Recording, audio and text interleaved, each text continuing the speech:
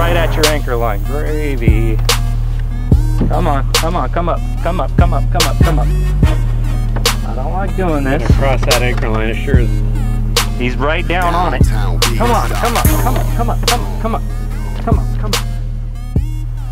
Hey, what's up guys? Nick the Informative Fisherman here, and welcome to Question and Answers Part 2. I've done one of these before in the past. It's been a while, but I figured I'd do some more. Answer some questions that have been asked to me via Facebook or YouTube or even personally emailed to me. And share it with you guys so hopefully everyone can up their fishing game by picking up something a little bit different than via me just writing it back to that individual. So let's get started. Now here's a question written into me that says, what is the different fishing seasons? Well, this guy's from Northern California.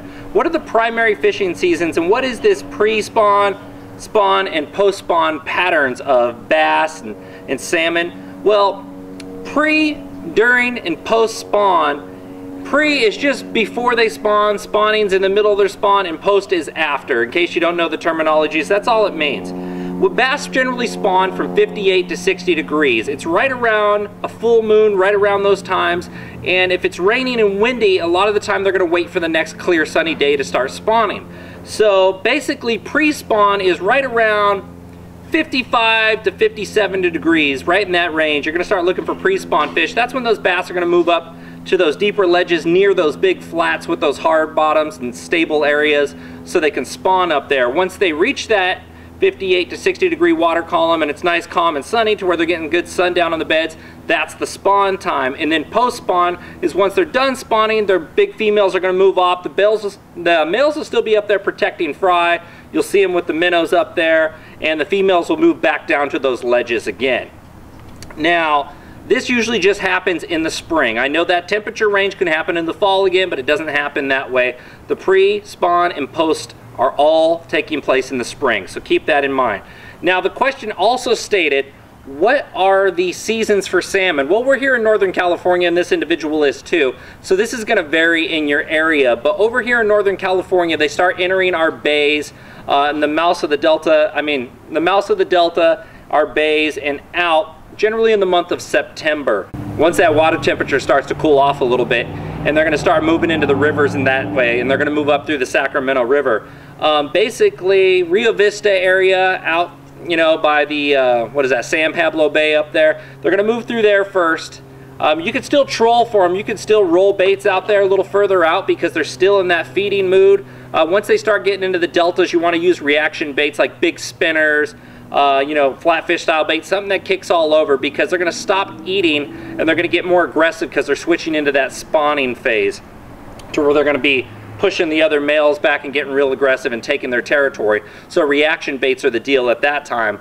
Once they start moving up the Sacramento River, further up, jigging works real good for them, and there's a couple other methods that I don't like to suggest to people because it's not very game-like. But generally, September all the way till mid-November, the end of November, before they start turning into zombies and decaying on you. You can find them in the river systems earlier in the, earlier in the fall. That September, October, you're going to find them still near the bay, in the mouths of the delta. And then as October, November rolls around, you're going to find them further up. So that's your salmon right there. Now also, he said stripers. Now stripers, here's a real common misconception. People think the stripers come into the delta systems here in Northern California in the fall, leave, and come back in the spring. That's not the case. They come in September, October, around the same time the salmon do. They come up in here and they're real active for a while the water's still warm, and then they search out those deeper lakes on the delta or those deeper cold holes down there on the bottom, and they settle in there for like that December, January, February. And as the water starts picking up into the mid-60s again, generally about April, May, they start spawning. And they go in there and they spawn and they take off back out to the bays at that point. A lot of your males and your juveniles are going to stay in the delta. Now, this is where people get confused. They say, well, where does a striper spawn? Well, the stripers get out there, they spray, and the males come through and they spray. Now, how would that work if the water was running all one direction? Well, they wouldn't spawn very well because the spray would be over here and the eggs would be over here, and they would never meet one another. Stripers spawn in back eddies. Anywhere you see that water swirling around, when rivers meet one another, you see those sections where that water swirls around, they spray in those areas. So anytime you find the rivers meeting one another and you see those back eddies, that's a good spot for stripers in that later spring to start looking for them from there. So let's move on to the next question. So the next question I got, this gentleman asked me, a lot of my friends like to use snap swivels on the front of their lures when fishing. And he's heard that this can negatively affect the way the lure works. And he's absolutely correct. If you had a little tiny snap swivel with a little round bend and you were using it on something like this, it's not going to affect this rip bait very much. But a lot of people don't understand the sizing chart in the snap swivels, nor am I going to get into that. Rather, what I'm going to tell you is take the time, learn some good knots, and do not use snap swivels. If this is hooked onto your bait right here, look how big and bulky this can be. What's happening is this bait's designed to have a certain action and displace a certain amount of water. What you're doing is negatively affecting the hydrodynamics of this bait by having resistance in front of it. Now when this head pulls, it has to pull back against something that is not lined, nor was it designed on a snap swivel at the same time. And a lot of snap swivels aren't round, they have that little V to them, to where you're going to end up pushing it off to one side and you're going to add weight to the side of your bait, so it's going to run untrue. Learn to not use snap swivels and tie a lot of knots. I often take the little split rings that come on the front of your baits that you can tie onto, the little ring right there, because there's an edge and it'll get caught on your line if you tie on there. So I remove those, and what I'm going to suggest to you is learning the double surgeon's loop knot or another favorite loop knot if your buddy knows how to show you one. What's going to happen with the loop knot, you're going to not have any resistance against the front of your bait that has action to it. If your bait doesn't have action, it's like a jig or something like that, to where you're putting the action into it, a little snap swivel is not going to hurt you very much, but learn to tie on your baits without snap swivels, even though you're going to be switching through a lot. I've been out many of days where I've had to switch through 50 and 60 different baits, and the only thing it's going to do is make you better at tying knots and become much more efficient and not look like an amateur or negatively affect the way that your bait's going to run. So another question I got from multiple guys that watch my bait fishing videos, here on the West Coast we have sliders almost in every tackle shop. Well, it's recently came to my attention that over in the Midwest and back east, a lot of these tackle shops don't carry sliders. And they say, oh, what do I need to do? Do I need to order it offline? You can if you want one, or you can just make one. A real simple thing to do is take a big snap swivel, just like so, and right where you would normally tie onto that eye, run the line through it. You notice something now? Starting to slide around. Now a lot of guys are asking me, well, I have my leader on the end. They put on another little barrel swivel and they run their leader, but they say, well, the eye of the snap swivel is too big. It's going to come over the end of my other barrel. So all you do from there is you take a bead, if I can grab it, and you run the bead right up behind it like so. So now you can hook your weight on there, and there you go. You have your slider, just like so. And this works also really good if it's real muddy and it's getting caught in a conventional slider. To switch over this, your bite detection's a lot better like this. But it has more moving parts versus a regular slider, and it is metal. Your sliders a lot of the time are plastic, to where if they do get caught in something, a lot of the time if your line's stronger, it'll break away and you'll still catch your fish. If you get caught like this, chances are you're probably gonna bust your line off in this at the same time due to the metal moving parts, or use a smaller snap swivel, something that's a little bit weaker that will break away before your line. So keep that in mind, but this works really good as a slider. Stay with us, guys, and when we come back, it'll be back to more fishing Q&A. Hey, what's up guys? Nick the Informative Fisherman here, and when it comes to spooling up my reels, I choose nothing less than the best, and that's why I use P-Line each and every time. Are you fishing the best? P-Line, baby. P-Line. Did you ever wish for an RC boat when you were a kid? And do you have a passion for fishing? Well, guess what? It's time to do them both at the same time. With RCFishingWorld.com's RC Fishing Pole, it's time to be a kid again. So visit www.rcfishingworld.com today. Ever tried pulling a planer board next to your boat when trolling or fishing from a swift current bank? If not, you're missing out on one of the most phenomenal fish catching machines on the market today. With Yellowbird planer boards pulling your lines perpendicular to your boat, you can't help but catch more fish. Find out more by visiting www.yellowbirdproducts.com. Have you been to rustylures.com? Did you know they offer free shipping on anything over $29.99? And with all the latest and greatest in bass fishing gear, from punching tackle, umbrella rigs, swim baits, and you name it, there's really no reason for you not to be getting the best deal online today. So go to www.rustylures.com. Have you had the chance to fish the baddest hoochie on the market today? That's right, I'm talking about the Shasta Tackle Wiggle Hoochie, one of the most dynamic reaction trout and salmon lures that runs second to no other for pulling and triggering fish into striking. So I guess the real question is, are you catching all the fish you should be catching? Thanks for watching, guys. Now let's get back to the questions. So here's another question from a guy coming out of Berkeley. He says there's a lot of sharks over the pier that he fishes and a lot of bat rays, but he doesn't really know the gear to use them. He sees people catching them. I'll tell you a really simple trick here. You can either take a 6/0 regular J-hook or a 8/0 circle hook, go buy a squid, cut that squid in half, stick it through the hook once, fold it over, stick it through the hook again, and get you a 3-ounce pyramid weight. Now the thing is with these sharks, they're going to bite your line in half a lot of the time if they get up to it. So what you want to do is you want to buy either some 40-pound mono to use for a leader and use 20-pound as your main line, or you can learn to do wire leaders. Wire-coated leader and 65-pound wire-coated leader is pretty supple. All you need some little wire crimps and some little A5 sleeves are the size that you want to pick up. You're going to see them, little sleeves and wire leader. It's not overly complicated. Go into the tackle shop. I say, I need 65-pound wire-coated leader. They'll give you that. And the A5 sleeves. You put those over, you fold it back through, you crimp it on. The shark's not going to bite through that. Basically, shark and rays are pretty darn hardy. They'll be pounding on it. You're not going to miss the hook set. Basically, when they're bang, bang, bang, slapping, wait for your rod to load down before you set the hook, and then hang on. Make sure you have your drag set good. You could end up hooking a 100+ pound potential ray. If your drag's not set good, you're going to wreck your reel, break your rod, snap your line. It'll be exciting, but you're going to lose your fish. So set your drag, 65-pound wire coated, A5 sleeves, 8/0 regular hook, 8/0 circle hook, or a 6/0 regular J hook will do the trick for you. 20-pound main line. If you don't want to use wire, use 40-pound mono as your leader. Go catch some. Now here's a question I just got on my Facebook. I posted up, said, hey, who wants to ask me a question? I'll put it up. Michael here. Can you tell me where I could go fishing around the California Delta in the Tracy-Stockton area, what baits to use, and where I could go to catch some fish pretty quick along with his family to take them out and have some fun? Well, there's the Clifton Court Forebay over in Tracy. It's got a lot of shoreline.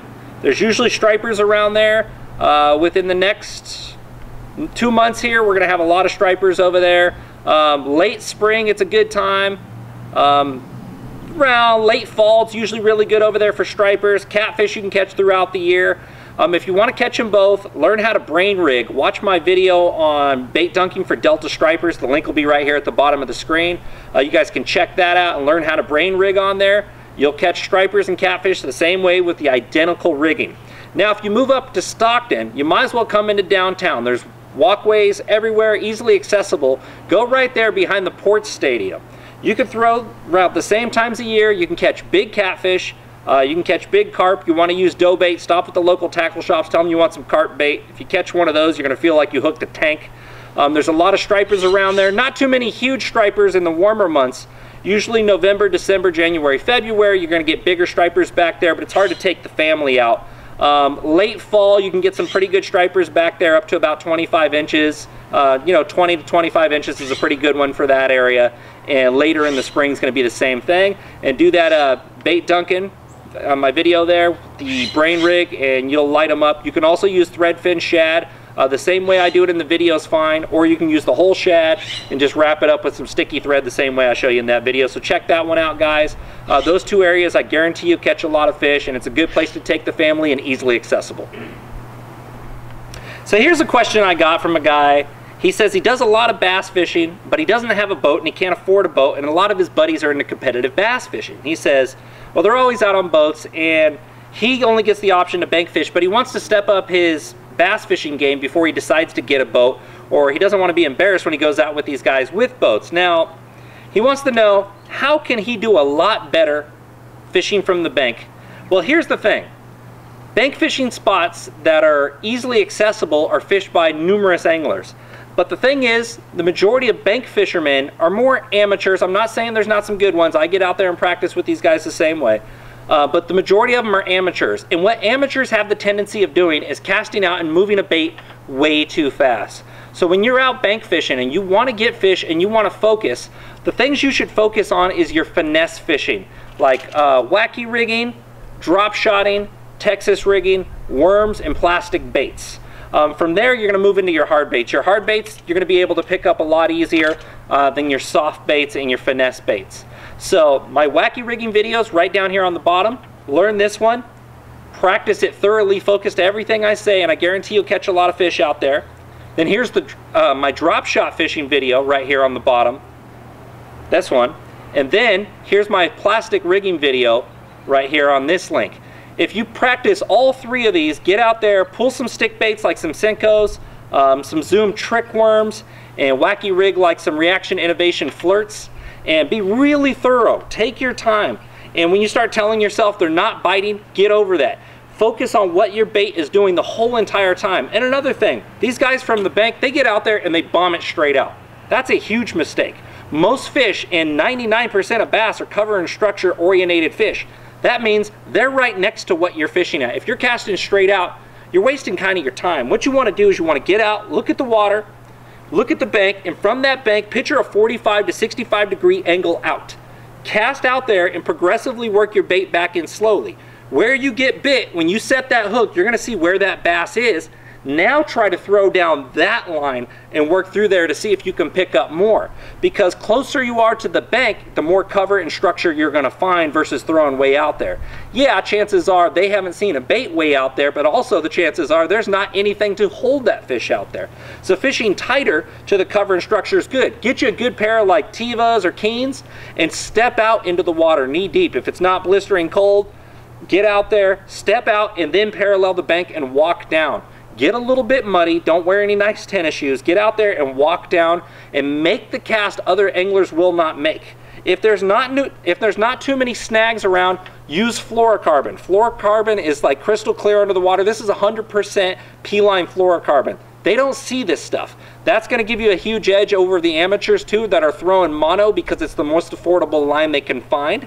You're going to detect bites better, and the fish are not going to see fluorocarbon under that water if there's no visual snags around, not a lot of trees. But if there is a lot of trees around, what you want to focus on at that point is switching over to braid. Okay, a lot of guys are going to make that easy cast, you know, 3 foot out in front of that tree.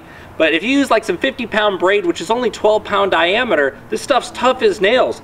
Take that risky shot, you hook the fish, yank them out of there. You know, you don't have that boat to pull them up in on there. And with those guys using lighter, genericer lines, they're going to break off. And potentially that fish has never seen a bait. 100 anglers can go by, but they're not risking and taking that shot in there. So pick up some 50-pound braid. If you get snagged up in the tree, try not to pull against your rod.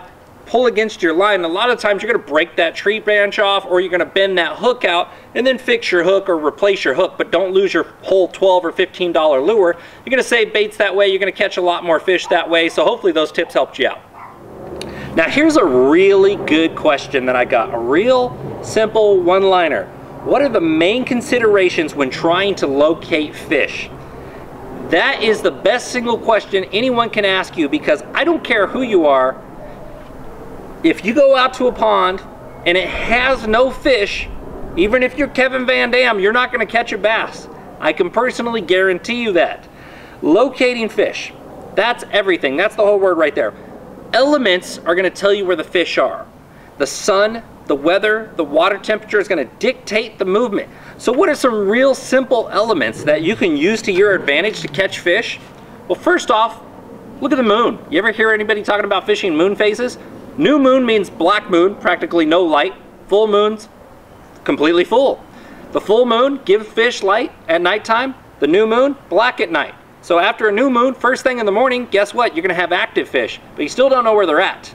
Okay, and the opposite stands true with the full moon. You're going to have active fish at nighttime, not in the morning because they've been eating all night and they're waiting for that light to come back up again. Make it easy for them to come up to the surface, eat some stuff. Another really cool element is the wind. The wind is a fantastic dictator. If you have wind that's consistently over 5 to 8 miles an hour blowing in one general direction of the lake, let's say it's blowing to the south corner of that lake, guess where the majority of the food's going to be blown to? Not the north. It's going to be blowing all that small plankton, micro shrimp, all those microorganisms going to be blowing down to the south end. Smaller fish are going to come to eat those, medium fish are going to eat those, and giant fish are going to eat those. So that wind's a good tell-all for those. Now, what else is there? Well, let's say you look down a bank and you see 1,000 feet of straight bank. Well, you don't see a tree on there, you don't see a stump on there, but at the end of that 1,000 feet, you see a long point. A long point comes out there. Well, there's structure for you. Points in lakes, you know, 75% of the time, even more, always hold fish. Even if the wind's not blowing on it, wind blowing points, even better. But points always hold fish. Points, look for windy blowing areas. Look at the moon. If it's real bright out, the majority of the fish like to go deeper. If it's low light, the fish come out shallow. This is why your buddy says, oh, we're going to go out first thing in the morning because that's when we always catch fish. No, because they're not letting their baits get down deep enough. That doesn't mean you can't catch them in the middle of the day. It just means they happen to be where your buddy was casting, or we're going to go out at nighttime because it's a lot easier. No, because they happen to be fishing shallower, and therefore the fish were there at that point again. So keep those little elements in mind and focus on those. There's a whole lot more to break down later on for you guys, and I'll do more detailed videos on those. But that's a few things to help you get out there and track down some active fish a little bit faster. That's Question and Answers with Nick the Informative Fisherman. Make sure to check out the original part 1 down here on the bottom. Click that, it'll take you there. And here's a couple more episodes for you guys to check out. We got a lot of awesome episodes out there for you guys. You can click any one of these and it'll take you there and you can check it out and give me some feedback. Hope you enjoy the show, and I'll talk to you shortly. Take care, guys.